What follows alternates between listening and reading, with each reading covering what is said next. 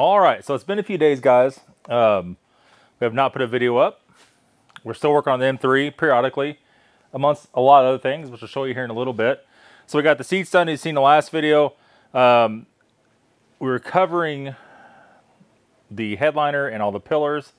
We'll get Philip to follow us. We'll let him go first, so don't trip over nothing. And over on the hood of the 1600, we have almost all of the stuff covered. We were missing one C-pillar. And we're missing a C-pillar because we ran out of material. Right? Sweet. Got one tiny little wrinkle there.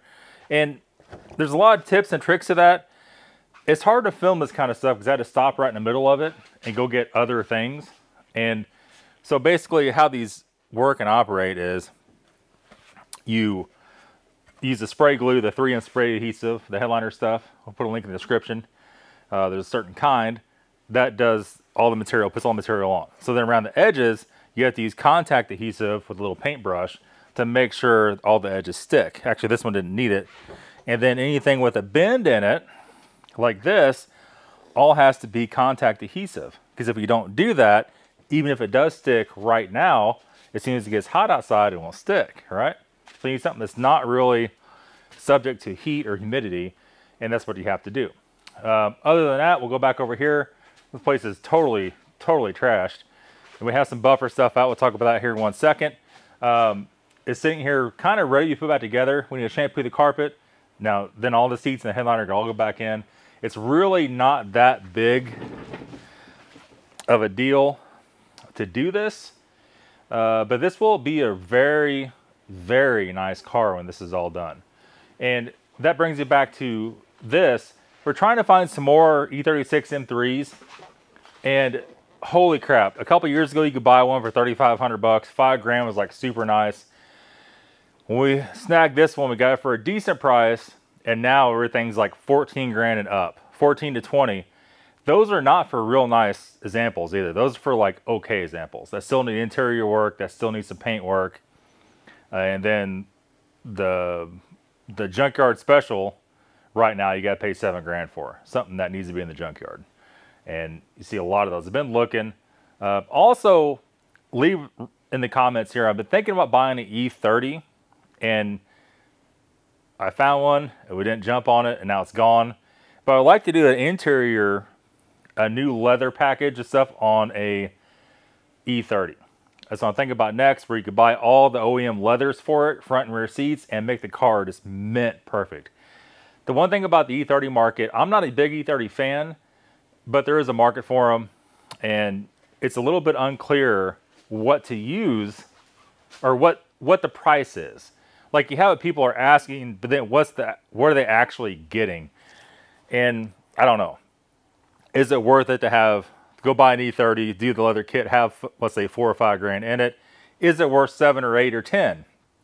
Depends on the spec. If it has sport seats, if it don't, if it's 2 doors, 4 doors, convertible. There's a lot of variables to it, but there's a little bit of traction. I want to do one of those. The other thing is, actually a couple more things. We've been doing the G-Wagon pieces. The G-Wagon, we're not going to show you now because all the parts aren't on it. We got the buffer and stuff out here. We have one of the side skirts. Chad painted all the side skirts for us, all the fenders. Not really a fender. And this one has one pass of the buffer. Still got a couple little sand scratches in it, but it's like really good. That is going to be an awesome vehicle. We're doing the Brabus kit on that, so stay tuned for all that. I had not planned to do the fenders for the Brabus, the wide body side pieces. We might do those. I'm undecided because you have to use a pretty big wheel spacer to make that work. And I don't want to do that on that vehicle. I feel like it's going to be super dangerous. And there is that. So that'll be coming next 2 or 3 days. I'll have a video up of that, maybe by Friday, maybe. And let me see, what else? Oh, yes. We'll go outside for the next piece. Okay, so the next thing is I actually bought a new car hauler, all right? And Philip's leaning against the old one here. We'll show you that here in 1 second. So this is a Ironworks Challenger 20 foot. It's not the exact spec that I wanted, but these things are so hard to buy right now. It's the spec we got.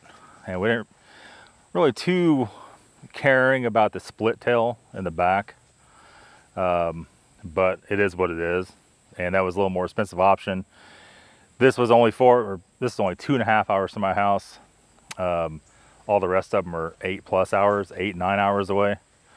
And we have our old trailer here. As soon as Philip gets done, those are pull-out ramps, by the way. Every old man is like, ooh, ooh. This is our old trailer. This is a wooden floor, 18-foot. And we noticed with this one, the 18-foot's not quite big enough for a lot of bigger cars. And a lot of you are saying, okay, fatty, there's a 540 on your trailer. What's the deal with that? Well, the deal with that is the guy we sold the M5 to, this is his car. So without having to say it, you all know what's wrong with this car. It's a 540, 4.4-liter V8. You know the timing chain guides are destroyed in it. They were destroyed in it. So he went through and did the job himself. I have to very much commend him. He actually got it done. There's no check engine light for timing over advanced, but he does have a couple oil leaks, and I do want to check a few things on it to make sure he has everything done correctly on it. And there is a coolant line that's got a crack in it, some little stuff. So we've been kind of waiting to get the M3 back together a little more, and we're going to bring this in the shop, put it on the lift, and we'll make some videos on this.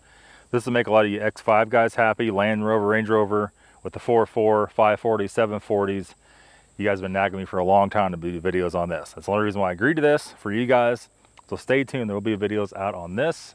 And like I said, the old trailer is already sold. We actually did some trading with Chad at the body shop. And in turn, he is going to paint our Scion and the rest of the G-Wagon, where we had that flat black on the hood and the top.